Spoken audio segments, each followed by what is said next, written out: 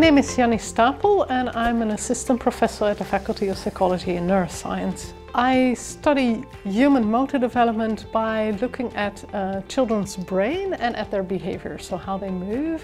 And this is quite intriguing because if you look at a newborn infant, they can barely lift their head, whereas within a couple of months they learn to roll over, sit, reach, stand, walk, so this is quite fascinating.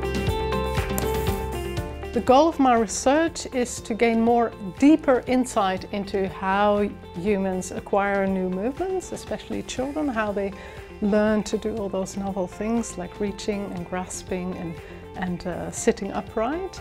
And this knowledge facilitates also our understanding of disease. For instance, children with cerebral palsy who have brain damage, who have difficulty to move.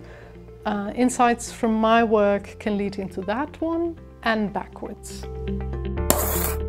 Back in the days when I studied in Eindhoven at the University of Technology, there was a teacher who explained being a researcher as being a child on a playground, and that's actually exactly how it feels to me. You can explore and you can discover things, and yeah, that's my passion.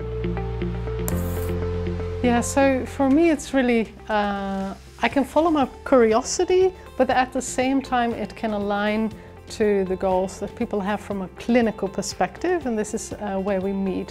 One of the things that my research can add is an understanding of how normal development works, which is really helpful if you want to understand how disease works and how we can potentially remedy the disease problems. Well, I love connecting people and looking for synergies, and maybe especially for synergies for others. So to see what others would need.